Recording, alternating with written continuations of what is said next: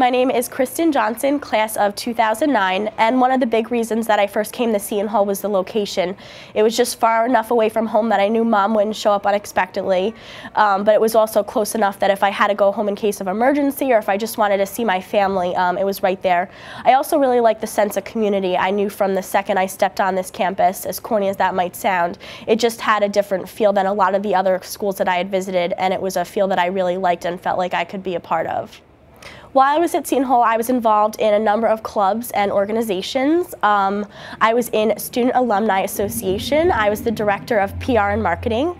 I was also in PRSSA, Habitat for Humanity. I played some intramural sports, particularly soccer.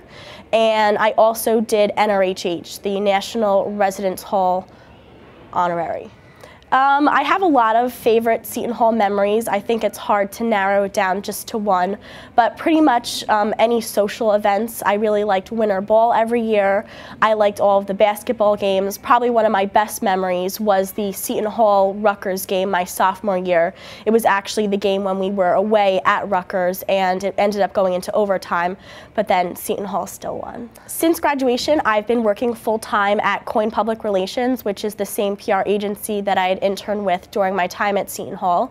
So I have been doing that.